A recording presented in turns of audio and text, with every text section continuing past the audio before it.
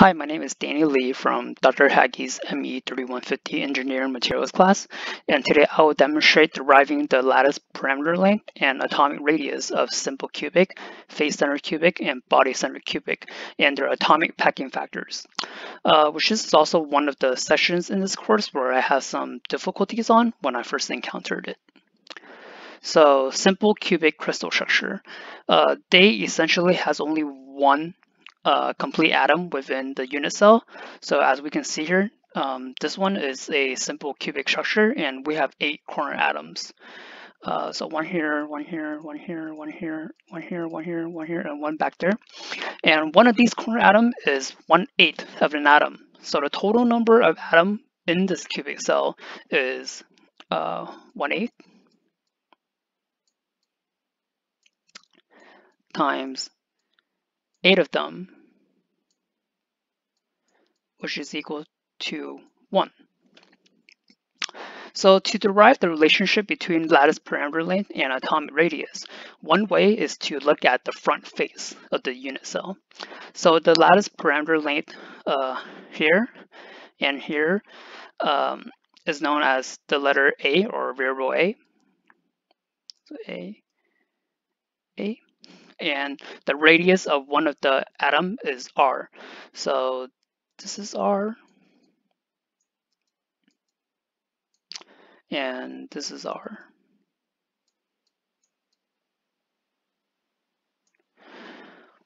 From here, we can see that the lattice parameter length here, this A here, actually equals to 2 of the radii.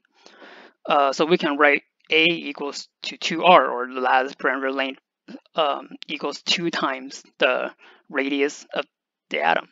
So A equals 2R. To calculate the atomic packing factor, or volume packing factor, by definition, volume packing factor is the total volume of atoms within the unit cell over the total unit cell volume. So what is the volume of atoms in unit cell? As I said earlier, the total number of atoms in simple cubic is 1. And the atomic radius, or volume of an atom, can be treated like a sphere. So volume of a sphere is 4/3 pi r cubed. And for the denominator, the total unit cell volume, or volume of a simple cubic, is length times length times length, or length cubed, because all these lengths are identical. And as determined earlier, the lattice parameter length is known as A, so the total unit cell volume is A to the power of 3. So now we're ready.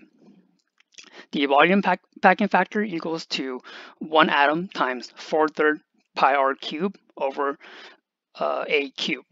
And to simplify this, we can substitute A, which we will get 2r to the power of 3, because A equals to 2r. And if we do the algebra and simplify everything out, we will get pi over 6, or 0.52, which means that the atom makes up about 52% of the total volume of the unit cell.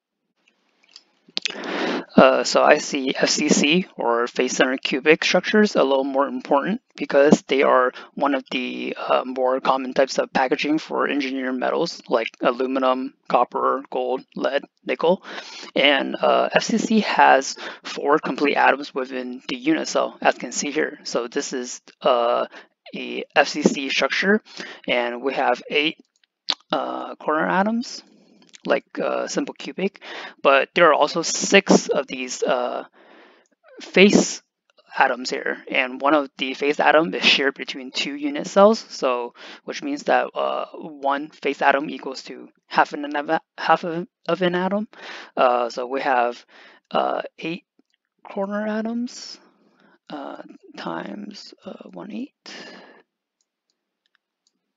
plus 6 of those face atoms, so times half, which equals to 1 plus 3, which equals to 4.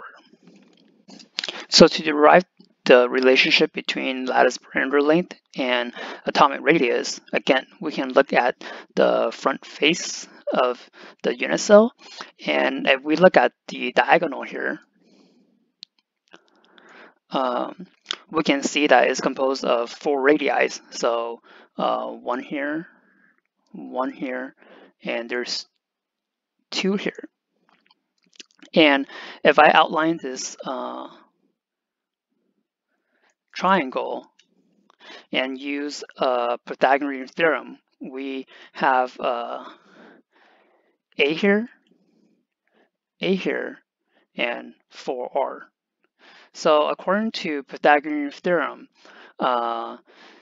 these are A squared plus A squared equals to 4R to the power of 2. And if we solve A in terms of R, we will get A equals to 2 root 2 R. To calculate the atomic packing factor or volume packing factor of FCC, we can plug everything we got in. So the volume packing factor is the total number of atoms in FCC, which is 4 times 4/3 pi r cubed over a cubed. And we substitute A equals 2 root 2 R and simplify everything. We will get 0.74. Which also means that for FCC, atoms occupy approximately 74% of the total available volume within the unit cell.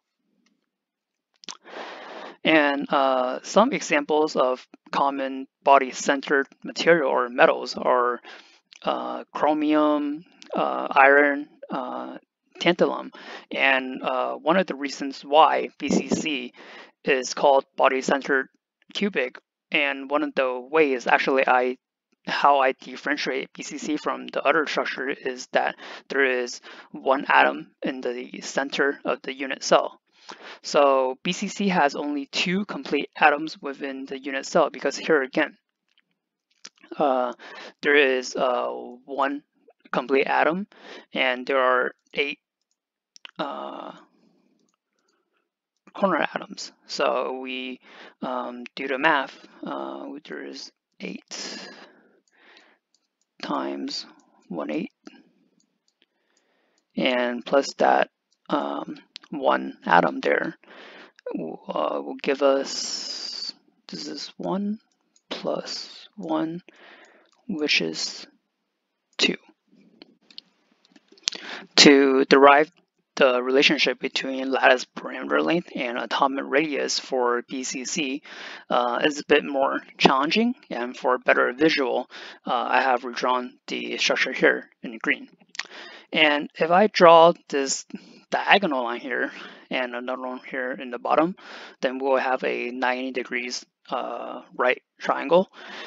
So here, the height is the parameter lattice length A, and the hypotenuse, I will put C, and here the base, I'll put B for now.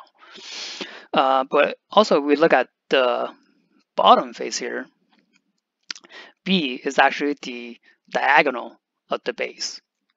So this diagonal length, or B, will equal to root 2A, because according to Pythagorean theorem again, we will get B equals to square root 2 times A. Okay, so now we can solve for C. Again, using Pythagorean theorem, we get that C equal root 3 times A.